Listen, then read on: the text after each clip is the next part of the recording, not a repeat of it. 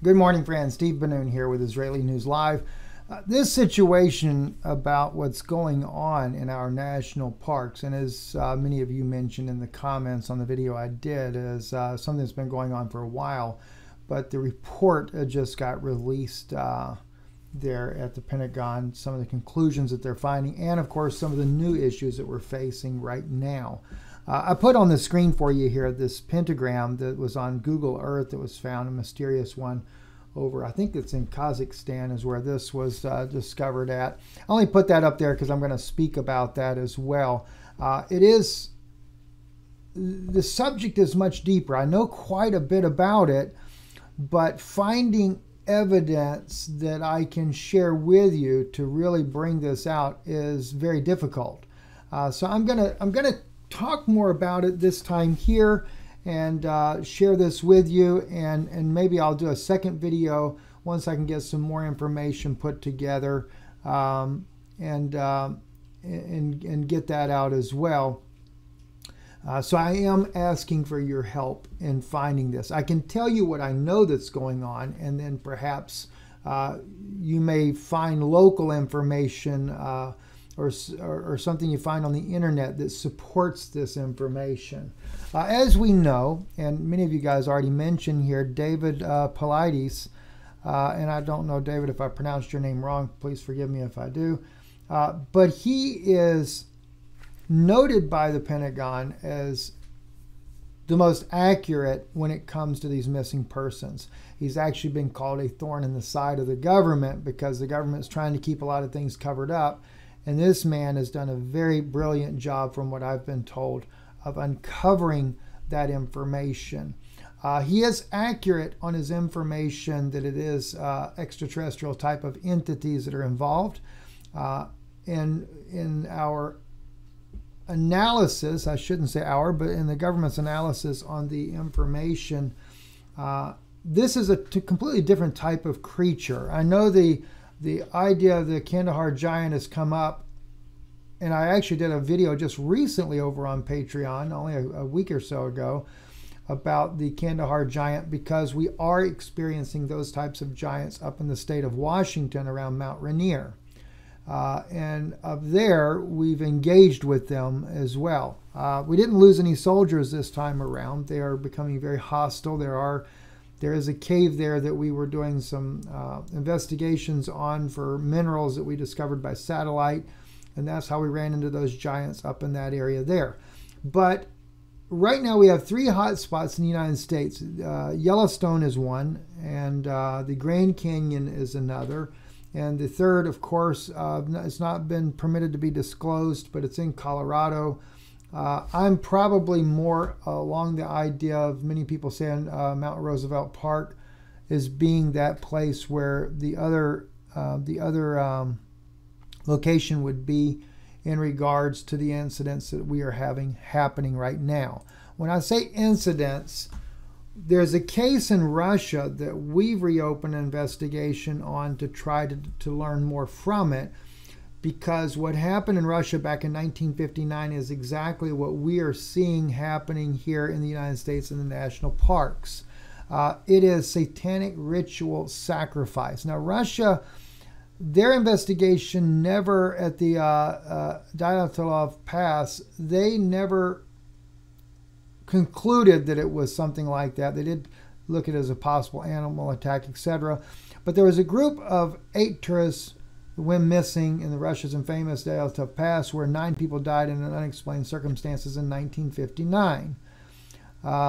And what happened to those 9 people it seems that they were on a skiing trip, and something happened during the night. They all ran out of their tents, etc. Some of them not even with their clothes on. They were found as far away as a mile away from their tent. Some of them weren't found until after the snow melted off, but there were several that were found.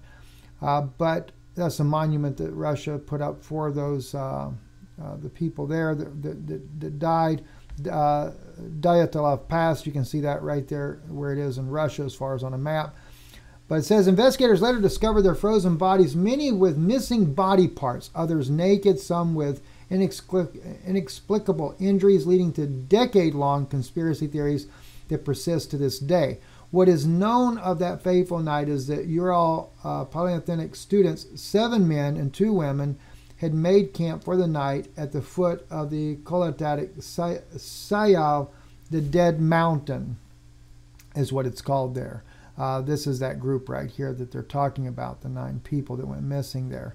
But in the course of what they discovered about these guys here that died, some of them their tongues were cut out and their eyeballs were completely taken out.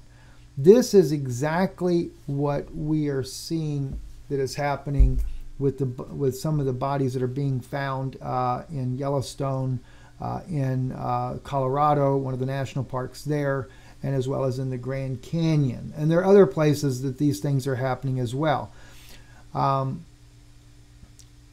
We have sent in the military, and this is one of the reasons why currently they're not disclosing what's going on at the Colorado National Park or which national park it is, because we actively have military on the ground there trying to figure out what's happening. The situation, as I said, is satanic. Outside, I think it was in Yellowstone, outside the caves in Yellowstone, there was discovered a pentagram that the only way it could be described, it was tattooed into the ground. And it's not done by anything that is earthly instrument. So, and of course, the government has never seen an alien type creature that practices satanic rituals. But that's the one thing they're finding. They're also finding animal sacrifices that are going on at these locations besides the humans that are going missing or being killed. There is a major government cover-up on this. In fact, speaking of Yellowstone, one of the things that was brought to my attention is that we always hear about lava underground and putting the pressure on, and at any moment it could blow, etc., which I was told is totally not the case. That's all being said and done publicly as a way to keep you from knowing what's really going on. Yellowstone has a massive underground network of these caves, and these creatures that come up out of there, they said they're similar to what you would call a Bigfoot, but they're not a Bigfoot. They're like a cross between a human and a bear, is kind of like the one idea that they give.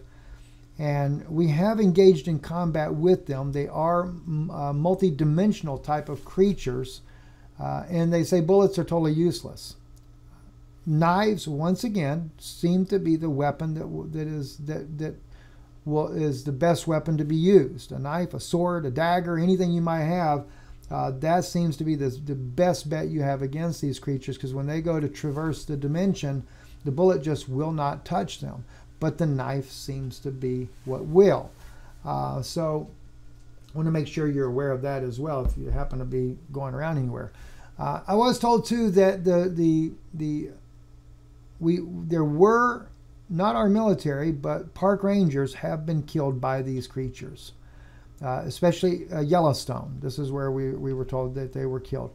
The Men in Black, as they're so famously called, as we know the movie made, Men in Black, we do have a group that is called the Men in Black. They are CIA officials, and they have visited already the park rangers, and they have been told, you don't say anything about what's going on.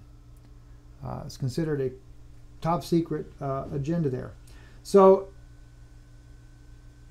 we've deployed the troops to the national parks because Americans are being ritualistically killed.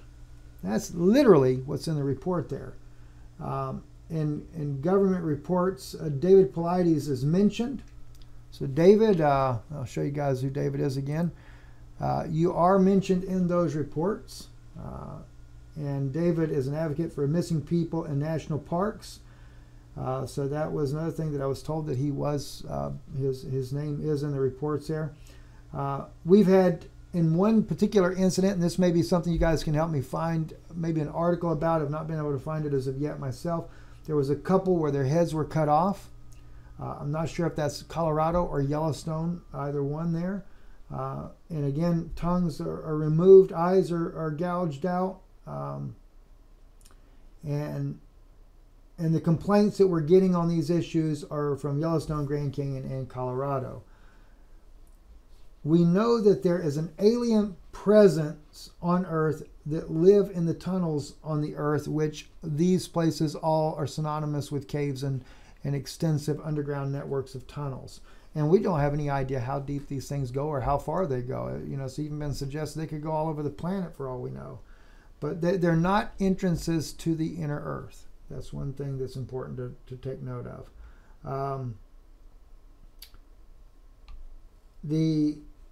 Let's see. There's one other thing about these creatures. They actually, although they're hairy, they do have on their body a bluish type of tattoo that they actually have on their bodies. And let's see. Oh, and also too, the people that are going missing in these areas are being abducted by aliens. That is something that they have been able to determine from the investigation that we have done on this. It is extraterrestrial entities in these parks that are taking these people. And one of the reasons you got to keep in mind is because when you're dealing with these national parks, you're dealing with more remote type of areas.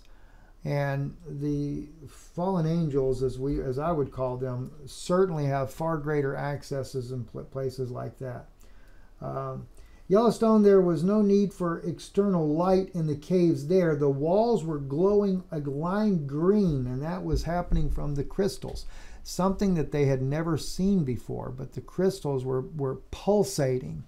And I know that the gentleman I spoke with about this information here was in Antarctica. He was supposed to be on one of the missions there.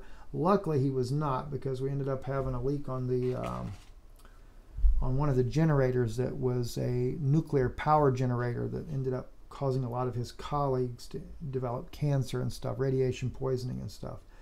But they noticed the same thing in the caves in Antarctica, that the crystals on the wall, you didn't have to have a flashlight or anything, they would pulsate like a lime-colored green light on the cave walls. And that's what's happening at the cave walls in Yellowstone right now. So again, what I'm trying to do, there's quite a bit more information still yet. I'm just kind of highlighting this a little bit for you guys. And also, I wanted you to be able to see this. I'll put the link. Of course, those of you that don't know David Paulides, which I did not know of him before myself, and yet he's so well known. Canham Missing Project is his YouTube channel there. So I really look forward to listening to more of what he has to say, and I'm hoping that he'll reach out to me. I'd love to interview him about this, and also I can disclose more information to him that may help him in his quest. So, you know, I wanted to be able to put this all together and just kind of put everything together in a nice, neat package for you guys, but again, just not enough information as of yet, and I still have more information as well that I'm going to put together. So it looks like it may be Sunday or even Monday before I can really put all that together for you. We discussed a lot of other things too. We'll be talking about that, Russia, the situation going on there. In fact, Yana, we're doing part 3 with her on Sunday. This video right here, wow, what a stunning video there by Patrick Lancaster. Patrick is an American that's been there since before the war started in Ukraine in 2014. And my wife, she speaks Russian, so she understands everything that's being said here by the people. And there's multiple different people in there speaking about how that not the Russians, but the Ukrainians were bombing the buildings and everything in Mariupol days before the Russians made it up there. Being threatened by the Ukrainian soldiers, you know, if you don't leave, you're going to die in the buildings, and they would park in between it. I mean, what a unbelievable amount of propaganda. Not this is not propaganda, but that they're preparing for. they're going to blame it on Russia and say Russia did all this and this is why. So it's really sad, really sad. But we'll be doing part 3 there, so hopefully that'll be a blessing to you.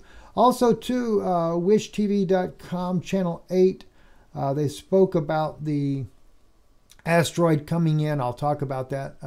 Probably end up doing that over on Patreon there, but I'll just kind of give you a little idea there.